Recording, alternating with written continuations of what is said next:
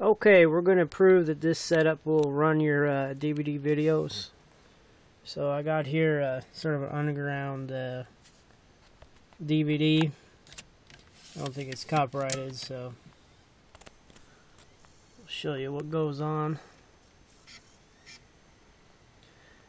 Now I've used a bunch of different OSs, and I'm telling you, this one is the one to go with. It gives you the most capability of all of them. The close second was Haiku, but there was no audio. Haiku would read your PDFs. Also, you can't get online with Haiku with USB Wi-Fi USB Wi-Fi USB. So anyway, trust me on this. This is a good setup for your Miltope. It'll give you the most capability. So you want to hit play, which will open up GNOME Player, and then you're going to go to File, and whoop, everything's done with that little finger mouse thing. So I'm a little not practiced on it. You go to disk and open with menus. We'll see if this goes up. This is your title menu. And like I said, it's kind of an underground DVD, so let's see if it'll play. There we go.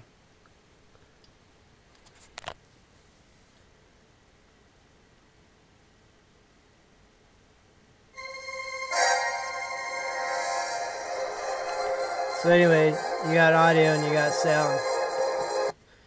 So we're going to eject this thing, and we're going to file,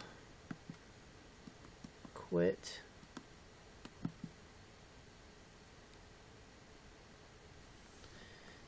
And Linux is kind of easy to understand once you work with it.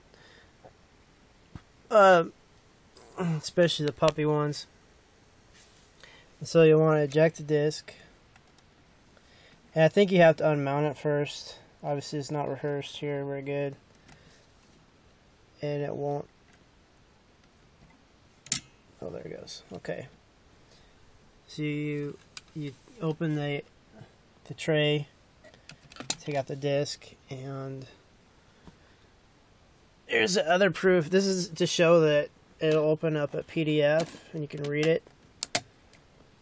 This is a disc got off the internet. I think it's expired, copyright old books and things. But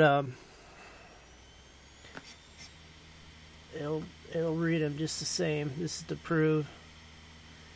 So you go down to this, I think, and then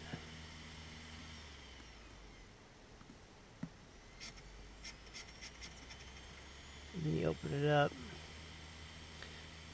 So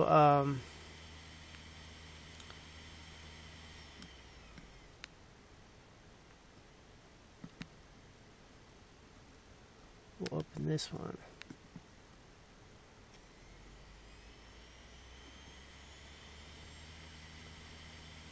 This is a good amount to have. One of these days I'll get around to making one of these or buying one. But this is to show you that you can read PDFs, play movies. I'd play some you some MP3 audio and stuff too, but just take my word for it. It does those fine. It does other things too, but as long as you can get your movies, you can get your digital books, surf the net, you know, do basic little things like that, email, you know, through the net and things like that, and it has all your basics. And this is a lot better than just being a brick, which is what the military generally releases them as. Like I said, taking the hard drives out and things like that. So like any system, depending on the format of the PDF, it'll display well or not. but the point is it'll be readable. So there you go. So basically that's the proof that it will do what you need it to do. The only thing I can't prove to you is the Wi-Fi, because like I said, I don't have a local Wi-Fi system. So just take my word for it. What I'll do, I think, is in the comment, or excuse me, not the comments, but the description, I'll post a link to the Panda Wireless USB Wi-Fi that you can get on Amazon. And what they do is they include a puppy disc that will give you your puppy, and then I'll probably put some links on how you would put a Linux Puppy OS onto a USB, and then run the USB Linux on startup, and then you get all this with without the like I said, there's nothing in there except the DVD reader and 3x5 reader. Those are open bays right there. I think that was a battery 1, battery 2, and this was the original hard drive bay. So leave some comments if you want me to go over some more functions of this unit. I'm trying to keep this video short. A lot of people have attention spans of a gnat, and they just can't handle it. So there we go. I'll show you the menu right quick, what you can do. Apparently, even I haven't had the time to explore all the different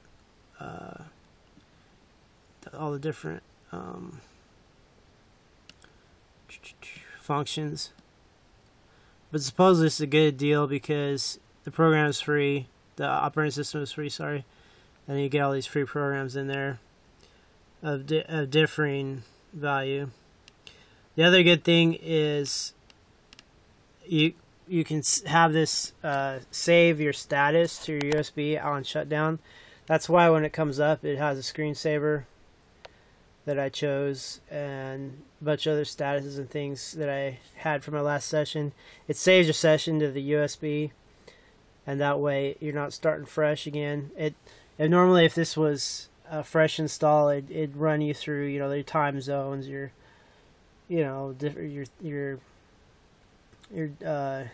basic startup things.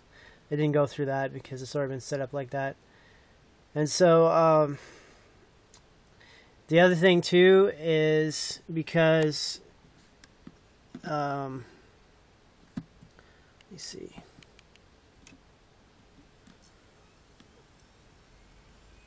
If you look at the USB hard drive, only a very, which is right there. You see my finger. Only a very small amount has been used. I think there's still about 55 gigs left on there. And so if you think about it, you still get a lot of storage on a USB. I forget what the original storage on these things were. I think there were 20 or 30 gigs or something like that. So you have even more storage than the original stock of this Miltope TSC. I forget.